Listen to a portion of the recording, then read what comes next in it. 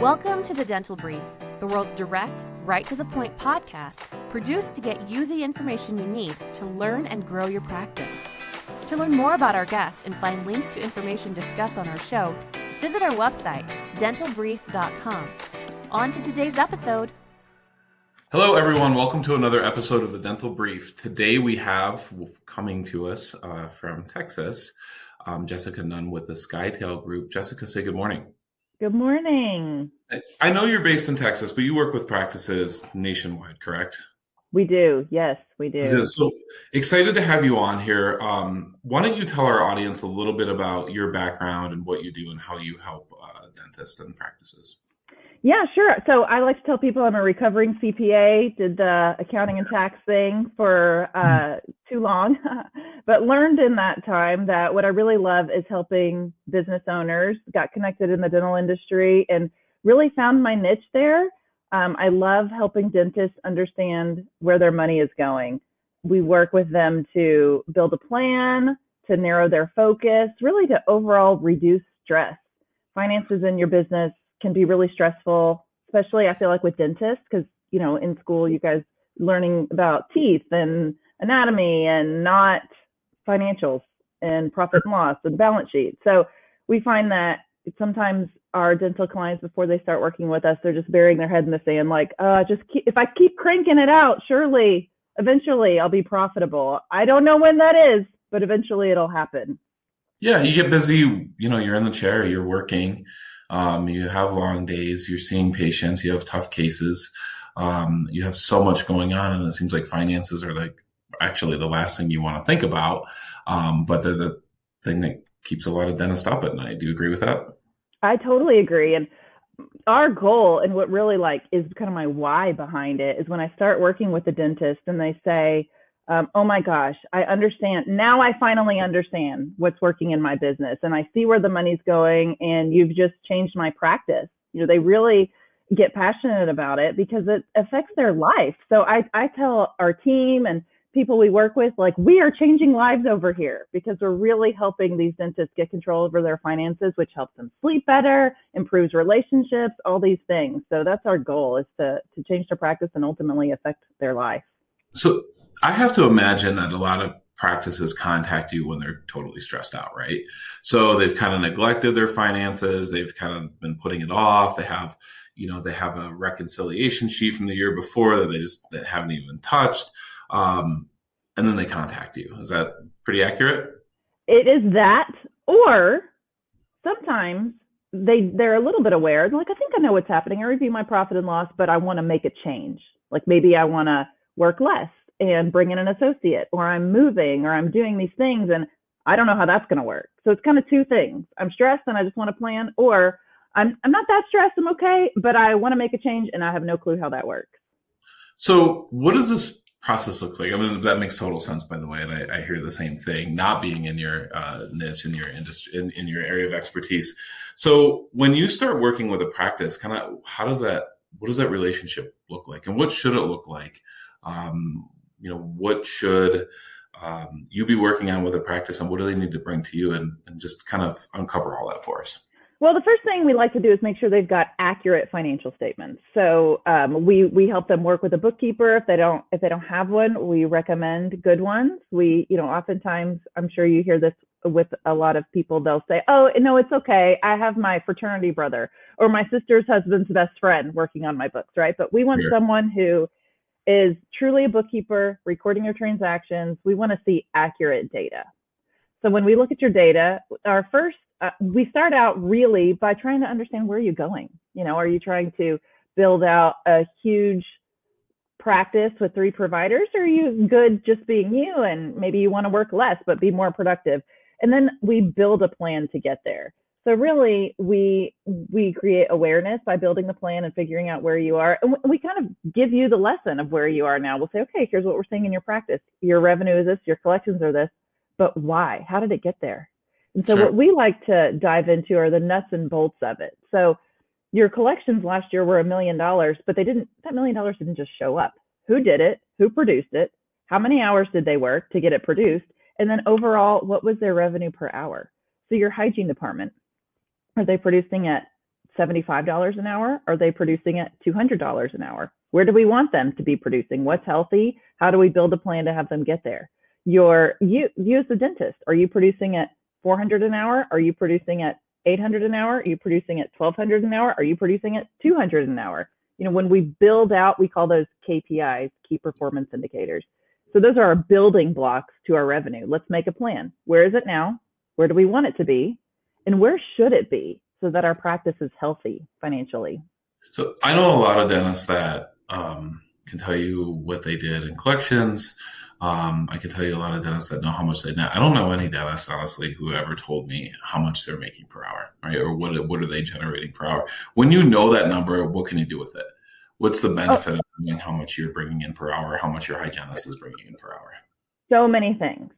So oftentimes when we work with dentists, we'll say exactly like you said, you did $1 million last year and that was $83,000 a month. Cool. How'd you get there? And they'll say, it just kind of happened. I don't know. And we'll say, well, now you want to be at 1.5. How are we going to get there? So we don't know how we're going to get to our goal and how we're going to build the practice if we don't know why we're achieving those numbers. So we'll say, okay, you're working 4 days. That's this many hours. And right now you're doing $400 an hour.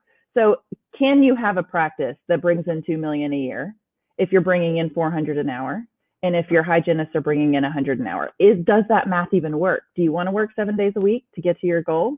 If the answer, is no, then we have to back in. What does it take? What does it take to get to your revenue goal? And that way, if we miss it, we understand why. We missed the revenue goal this month. Was it the doctor production? Was it the hygiene production? Where did we miss? And then that helps us dive even more. Okay, it's the hygiene production. All right, what happened? Well, we had so much open time in our hygiene schedule. Okay, is that a new patient problem? Like we can really dive into the why around the revenue figures. So when I meet with a client, I don't say, okay, it's April. Your revenue goal for April, your collections goal is 100,000. Good luck, have fun. Right. We truly say, how are you going to get there? How many patients are walking through your door? What does the schedule look like? What are the procedures that you're doing? And how do we build a plan to get to that revenue goal? Because where it starts, right, if you're not profitable or you're not sure where your profitability is, honestly, it's about revenue, right? You're not going to cut costs to get your profitability. I doubt that it's any dentist's desire to say, you know what, I'm going to fire half my team because I'm not making the kind of money I want to make, right? We have to grow our way out of it. Sure, we're going to move the thermostat 5 degrees in the summer and winter, right, to save a few bucks on energy. And that'll get us there. That is going to get us the profitability we've always desired. Now, one thing that's in the back of my mind that I'm thinking about, I think about this often, the more conversations I have, the more I think about this, is that there's a lot of numbers that are thrown around from practice to practice to practice. And a lot of these numbers, I believe, are made up.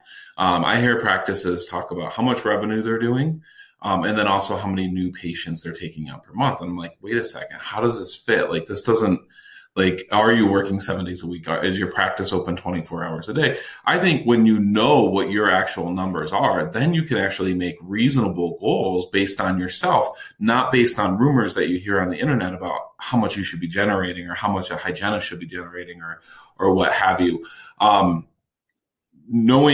Obviously knowing what your numbers are allows you to manage where you're going. So I appreciate that very much. So, when you start working with a practice and you've identified what these numbers look like, and they know what these numbers look like, what usually happens from the practice after that? Like, what changes in the practice once they identify these? Well, I'll say what we do then is narrow their focus. So we have practices that have challenges all in different areas, right? And you're right. It doesn't do a lot of good for us to compare ourselves to the practice next door or the practice across the country, right? I say compare yourself to your best practice. Compare yourself to the practice you want to be, right? Compare yourself to that. Don't compare. We don't know what other people's issues, problems, or real numbers are, right? So let's start by doing that. But I'll say once we've identified the true challenges, in our example, it was the hygiene department or whatever it was, right? Then we can focus on that. So as a business owner, you got a lot of things to worry about. You're juggling the team, you're juggling clinical, you're juggling everything. So if I can say, listen, your costs are fine, or your production is great, or your hygiene production is great, or whatever it is, if I can say instead, the biggest items that are going to move the needle for your profitability and for your cash flow is this and this. Let's focus on those. Let's work on those. Then as a business owner, oh good, I don't have to worry about 15 things, just because as if I worry about 2 things and really put my attention to these 2 things, I can truly make a difference, move the needle, increase cash flow, whatever it might be. So Jessica, let me ask you this question. I like to ask this often of our guests. There's quite a few agencies and quite a few people who work around or in the same business category as you do, working with dentists in regards to finances and accounting and books and numbers and all of this, all of these things that are required. How do you vet? How would you recommend a practice go about vetting the right person and the right firm to work with? Yeah, I would say first, understand what you're looking for. We have honestly, some people call us and they'll say, I'm just calling because I need a good CPA. And we'll say, well, we don't do books and accounting or tax returns. We're not a CPA firm. Let's understand really what you're looking for. And it turns out they're not looking for a CPA. They're looking for someone to project forward. They're looking for someone to build a plan or build a budget. So then we say, okay, well, your CPA is actually fine, right? You're just expecting them to do things that they don't do or whatever it might be. So I would say make sure you understand what your true need is. We work with a lot of, we call them like clinical or operational coaches. Or if we do identify, for example, hey, there's a hygiene problem here. We can't come in and say, you're not diagnosing this, you're not doing, that's not really our role. But we can say, let's find someone who can fix that problem. So we'll help them identify someone specifically for that problem. So first, understand your problem and then find the solution for specifically that problem. Yeah, makes sense. I'm going to ask you one more kind of tricky question. It's kind of fun. If you have, what is one piece of advice that you give dentists that is not accepted? In other words, they know they need to do it. They do it for a period of time and they stop, but that really is the game changer. And we see this all the time in consulting and coaching, right? You're telling them, what to do. And if they do it, it works. And it'll even work for a period of time and then they stop doing it and wonder why it's not working anymore. What is one common thing that you see? Okay. Well, we give a lot of advice in our meetings. So we make a lot of recommendations. Right. I would say the hardest one to implement, gosh, there's a few. So I don't know that there's one clear winner, but one recent one comes to mind. We have clients sometimes who are flooded with patients and they are seeing so many patients and they're so excited because their production is, whatever it is. And we'll say, but listen, what are your collections off of that? Do you know you're adjusting 35% of your production? It's time to drop some of these insurance plans. That's a frequent conversation that we have. Your production per hour is $350 an hour net production because your fee schedule with these insurance guys are so low. How can we make our hourly rate more profitable or higher, maybe by being more picky on what insurance we're on? That's one, but dentists oftentimes feel compelled. I want to take care of everybody, right? I don't want to drop these plans. I'm scared about what that will do to my revenue. I'm too nervous. I don't want to make that change. Right. That might be one. Yeah, I think that's great advice. You nailed that question. So I think it's a lot of value for our audience. I appreciate it.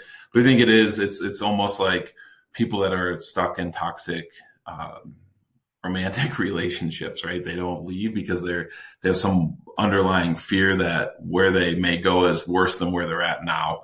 And I think that's what we see oftentimes with PPOs. When I see people complain about them nonstop, but they're there. You're like, what are you doing? I know we're doing this to ourselves, but I think a lot of that comes from the fear because we don't know our finances necessarily, right? So we don't know how low can I go in collections? Like if I drop them and my collections drop in half, can I sustain that and for how long? Right. So we can build that out. We love to be able to run scenarios and say, nope, you're right. You're going to run out of money, or actually this is fine. Let's show you how it'll work. Yeah. Great advice, Jessica. I appreciate you coming on today. I want to tell our audience your website real quickly. Again, it's skytalegroup.com. Jessica Nunn, you're a partner there. World of information, great amount of knowledge. I recommend that our audience reach out to you. Thanks so much for coming on today. Yeah. Thank you so much. Thank you for joining us on today's episode. Did you know you can weigh in on today's topic on Facebook? Search The Dental Brief on Facebook or visit our website, dentalbrief.com, and just follow the link. We look forward to having you join us again on another episode of The Dental Brief.